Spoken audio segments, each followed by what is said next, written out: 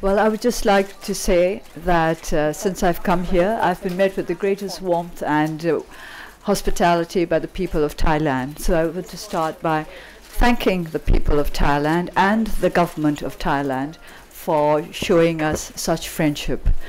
I appreciate it very much, and I appreciate the fact that the first foreign trip I've made in 24 years is to our neighboring country, because there's so many ties between Thailand and Burma that we need to develop them in the best way possible. I do not have much more to add to it, just to say thank you. Thank you very much, and I hope that I'll be able to answer your questions satisfactorily. I think we have already the first question here. Can you please pass the microphone very quickly? This one here, and we just read another one here. Please go ahead. Please say your name as well. Thank you. Good morning. It's Christiane Ulrich from German Press Agency. My question is, wherever you go, there are crowds gathering. Everyone's listening to what you say. Where do you think you can be more effective, as a member of parliament at home or on the world stage? At home. I think charity begins at home, and work begins at home too. Please, on this side. Good morning, Daw Aung Suu Kyi. I'm Sri Jagaraja from CNBC TV. I want to talk about the international dimension. China is a major investor in your country, continues to be a major investor in your country.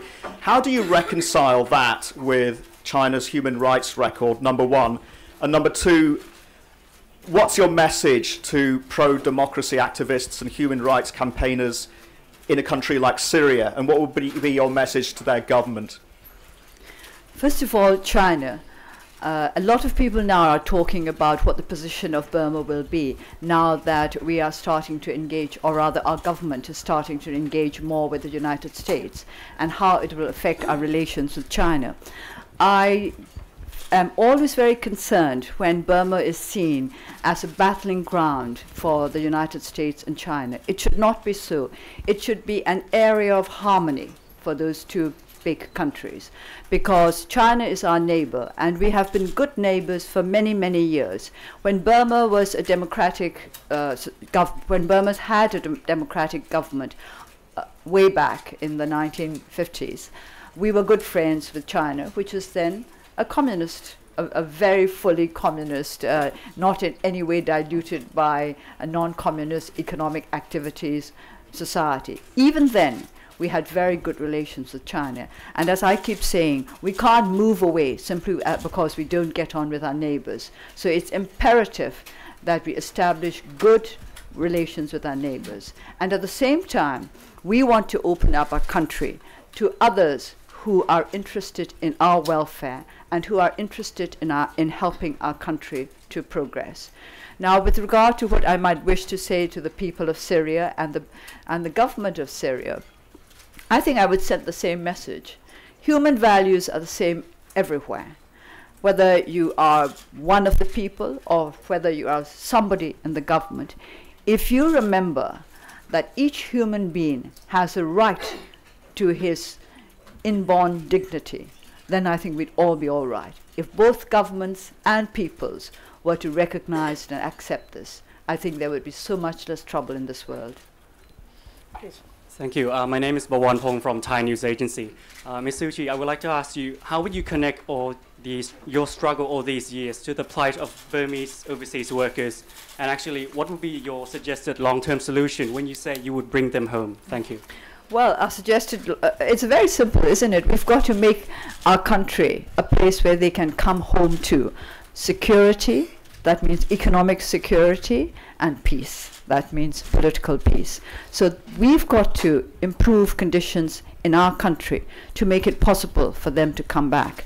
But at the same time, we've got to make sure that their plight is given as much sympathy and consideration as possible while they remain in Thailand. I met many migrant workers, Burmese migrant workers, yesterday and 2 days ago.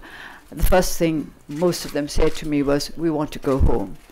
And I explained to them that this is exactly what I want as well. But in the meantime, we must try to make their conditions here as good as possible, and they must remember that they are guests in this country, and as guests they must behave in a way which would be acceptable to their hosts. But of course, not forgetting the fact that they have a right to defend their rights. Amrita Chima, Deutsche Welle Television. It's wonderful to see you. It's been 24 very long years. When I see the adulation and the adoration that you get overseas, I'm also worried. We were expecting the president of your country to be here. I thought that would have been a very strong message of what you've described as national reconciliation. How optimistic are you that this process of what you call national commitment and national reconciliation will go ahead? I'm optimistic because my party and I have worked very hard to gain these goals. As I said earlier, no hope without endeavor. I think we have the right to be optimistic because we have been working very, very hard to make our optimism pay off. So I'm optimistic, but cautiously so. Yes. I'm Nasuda from Post Today newspaper in Thailand. A lot of people are questioning the Myanmar's government, the sincerity in implementing reforms. I would just like to hear your comment on that. People have asked me about the sincerity of the government. Actually, of course, I cannot really say what they feel in their hearts and minds because I cannot read their hearts or their minds. I think what is important is that having said, the president and other members of the government, since they have said that they want national reconciliation, that they are committed to the path of genuine reform, I think we all have to work to make sure that they keep their word. Whatever they may have been thinking of when they started talking about reform, when they started committing themselves verbally to reform, we just have to make sure that they are kept firmly on that path. We all have to work towards it. It's not just a national effort, but I think it should be both a regional effort and a global effort as well. Just one second. Just 1 second. We come to you. Lennox Samuels with Newsweek.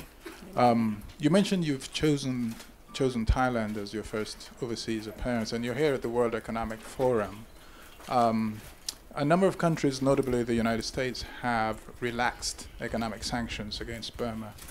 I'm wondering how you feel about that, one, and two, what would need to happen inside Burma for you to support the removal of all economic sanctions? I support the suspension of sanctions because I think this is a way of showing that good behavior will be rewarded. But at the same time, if the good behavior is not continued, then the rewards will be taken away again. And also, I think our people must understand that in the end, we are the ones who must bring our change in our own country. And there should not be over-dependence on what is done by the international community. They say that God helps those who help themselves, and I'm sure that the international community help those who help themselves too. So we want our people to commit themselves to progress and reconciliation in our country. And as we commit ourselves strongly, I'm sure that we will get the right kind of international support. Nothing succeeds like success, you know that. We will come to this side. Martin Petty from Reuters. You mentioned it's important that you monitor the commitment of the government, in particular the president. Were you disappointed to find out that he decided to postpone his visit so he wouldn't be here at this forum at the same time as you? Is that why he postponed the visit? Did he tell you so? That's not the reason, but were you disappointed that he's not here? I can't say I'm really disappointed because I think the energy minister is going to speak in his stead, and as I said earlier, we're in need of an energy policy. So I would be very much interested in what he has to say. I do believe in the sincerity of the president when he speaks of his commitment to reform. But of course I also recognize that he's not the only person in government, and as I keep repeating, there is the military to be reckoned with. Andy, young on Dine China, Joda Mema, John of Pamalo, maybe the Piro, and the English Piba, Andy. But Mazo Tijana, and the Nasa Linear, Pamazo, the Nanganjaki in Twalaroli, and the Atui Jongli, Naudakua, and the Agu economy for and the Dabare, Naudakua, and the Yamalo Dari, and the Datuiva, and our Tananga Chile, and the Lila Gamma, the Shiva, Dajamolo, and the Yamanangama and Tropono, a guru Twijonia, Balu, Pubi Downamudi, Look, Alibi, Look, Amazon, and the Timijali, Biobi Wagner.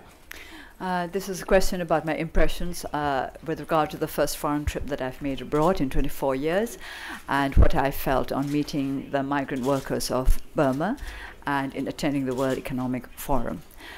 Well, my impressions are, I think I mentioned this briefly earlier, that the gap between Thailand and Burma has widened. The economic gap has certainly widened over the last 30 years, and we've got to try to narrow this gap, because that is connected to the second question about migrant workers. The reason why there are so many Burmese migrant workers in Thailand is precisely because of this gap. If we were able to offer them the job opportunities that they get here, then they would not need to come here. It was very touching to meet our workers and to find out how much they long to go home. So this is something we've got to keep in mind and work towards. Attending the World Economic Forum, it has been very valuable because I've listened to all what they call now the shakers and the shapers and the movers and the doers and everybody speaking about how they see the direction in which this region is going or should be going. I've learned a lot. And I believe in the learning process. I keep telling our young people in Burma that I do not make a distinction between intelligent people and unintelligent people, or between good people and bad people. I only make a distinction between those who are capable of learning and those who are incapable of learning. And I don't mean learning in the strict formal sense of school learning. Over there first. Yeah. Dr. Gwen Robinson, Financial Times. You mentioned in your talk just then about the lack of a proper judicial system, and you said even the best investment law won't make any difference if you don't have the system, and then you mentioned there is no sign that any reform has taken place. Do you feel that's sort of a discouraging signal to send to a forum full of investors who are very interested in Myanmar, and it might deter I understand your concerns about the bad forms of investment, and you want constructive investment.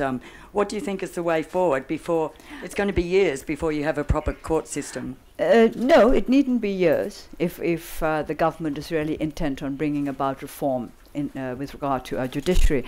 But you should not look upon this as discouragement. I think you should just see it as a word of caution, but a strong word of caution.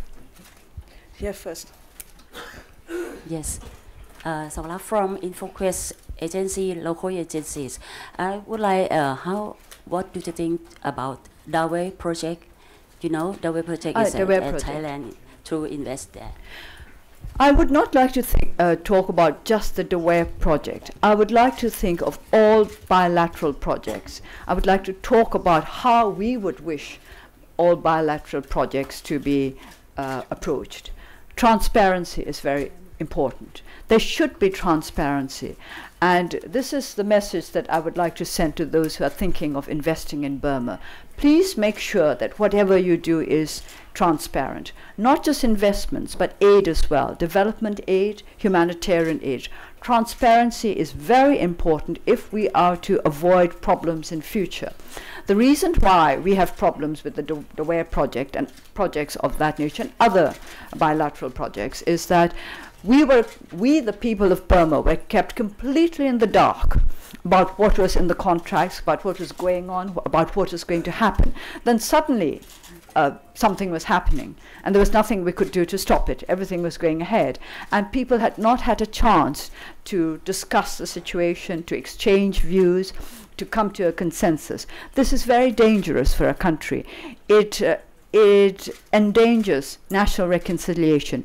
It engenders more and more suspicion and distrust. So whatever investments, governmental agreements, whatever aid might be proposed. Please make sure that this is transparent, that the people of Burma are in a position to understand what has been done and how and for whom the benefits are intended. We have to make this quite clear. Otherwise, we may find that the benefits go to one particular group or one particular person even. Please, on this side. Ms. Suu Kyi, this is it me? Yes, this is your turn. Richard Lloyd Parry of The Times. To what extent do you think the reforms which have taken place in Burma depend on President Thein Sein personally? In other words, if he was out of action for some reason, for reasons of health or for a political reason, what effect would that have? This is a difficult question to answer, because if you assume that for some reason or the other President Thein Sein may not be continuing in his present position, then we also have to ask who is going to be to replace him. And unless we know the answer to that question, we cannot tell what the consequences of such a change are going to be. We're going to go to the Hi, Dan Tenkay with Bloomberg News. I was just wondering if you could elaborate. You talked about job creation in your speech. Can you just elaborate on which industries you would like to see invest in Burma to accomplish that? And can you talk about whether the investment laws on the books now help to achieve that? Well, we do not know. I understand that there's an investment law in the works. Now, that is another instance of lack of transparency. We only know the details of the laws once Parliament has approved them, and then they become law. But ideally, of course, people should be aware of what is going on before the decision is made, and then people can protest or support or make suggestions. But I can't answer your question because I don't know the details of this new investment law in the making. Whether or not these laws will help towards reform, I cannot answer at the moment. We will go one more on this side, and then we will go on that side. One more. Yeah. Simon Rockneen, filing for Irrawaddy News Magazine and Christian Science Monitor. What will be your priorities in the legislature? What particular laws, what particular issues are you going to promote in the Parliament? And second, related to that, what about the Constitution? How do you still want to amend the Constitution, I take it? So how are you going to go about doing that in the foreseeable future? I omitted answering a part of your question. What kind of, if you don't mind, I think I'll go back to that question, because you asked what kind of industries, what kind of investments I would like to promote. I have to say that I'm not sure I should say this. I do have some in mind, but if I were to say I would support certain kinds of investments, then I might be giving the kind of signals I should not be giving at the moment. But let me say that I'm thinking in terms of low-hanging fruit, because we require quick creation of jobs. I'm sorry, I must come back to you now. Could you just repeat? Can you repeat the question? What are your legislative priorities? Yes. In the Parliament? Well, the first thing I would like to do is to make sure that we have a parliamentary calendar. I don't know when the National Assembly is going to convene, and that makes life very difficult for us because we can't arrange our timetable to suit our work. And I think this is a practical matter.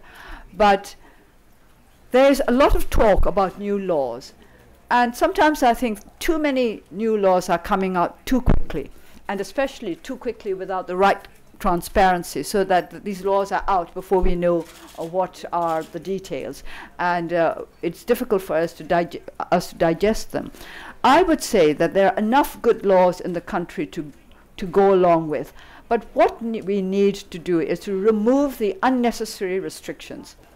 For example, the licensing laws, or, well, some are not even laws, but the licensing practices which restrict the activities of our people, which quite an obvious one is the requirement for license with regard to the sale of cell phones. This means that we cannot promote the distribution of cell phones as much as we would wish to. And I think all of you agree that cell phones are very important in both the political and economic opening up of any country. And the Constitution? The Constitution will take a little bit more time. I don't know whether you're aware of the fact that in accordance with the Constitution, if we want to make any amendments, we require more than 75% of the votes. Now, more than 75%, please note, not 75%. So as 25% of the members of the National Assembly are those nominated by the military, that means that we have to win over all the civilian MPs, plus at least one soldier. Now, that one is going to be the toughest job of all. We would take two more questions and then we have to wrap up. Puneet Singh from the BBC. Yes. BBC you? Okay. Yes. Yeah. Ms. Suu Kyi, you just mentioned about investing in Burma and the whole thing about the cell phone licensing and all. The opportunities in Burma and Myanmar are very well documented. But having attended a lot of sessions at the WEF, there seems to be a concern among industry leaders that though the opportunities are there and the wages are low compared to the other parts in the region, the skill set and infrastructure may not be in place to tap into those opportunities and turn them around into actual economic benefit for firms as well as the country. What needs to be done to address that? Does the investment come first, or do you put in the infrastructure and the skill set first? It'll have to go in tandem. I don't think we can wait for investment to take place before we see to our infrastructure, nor can we do it the other way around. We can't wait for investment to come until we've seen to our infrastructure. It will have to go in tandem. For example, take my constituency. Of course, I'm trying to promote it as much as possible. Now, the roads there are very bad. During the monsoon, some of the roads are impassable. And it gets to a point where in some villages, children can't go to school because they have to go to schools in other villages. And as the roads are impassable during the rains, they just sit in their homes during the rains. And of course, that affects their education. So we can't really wait for investment to come before we start on infrastructure. But the infrastructure is in such poor shape that if we're going to wait for everything to be seen to before investment comes in, we will have to wait too long. So we would like the kind of investment which will bring about an improvement to our infrastructure, either by making this a condition for the government to meet, such as we'll build something there, we'll start on a project there, but you must make sure that the roads are good. Or perhaps in some cases, the investors themselves will take care of part of the infrastructure building. These will have to go together. You know how it is. People have only a certain number of years in which to live, and they want to see improvements during their lifetimes. It's all right talking about jam today and jam tomorrow, but jam for this generation or jam for the next is too much to expect of people. We would take one last question, and unfortunately. Yes, I'm Onganan from Nation Channel. Daw Suu Kyi, what is your emphasis on the telecommunications and social media of Burma? What and when is the best time for us to add you on Facebook? I can't answer this question because it's a matter of time availability. I'm not on Facebook because of for technological reasons, but it's just that I won't be able to fit it into my timetable at the moment. So as soon as I'm able to fit Facebook in, mind you, you never know what will happen with the technological revolution. Facebook may be old hat tomorrow. In that case, I won't go on Facebook.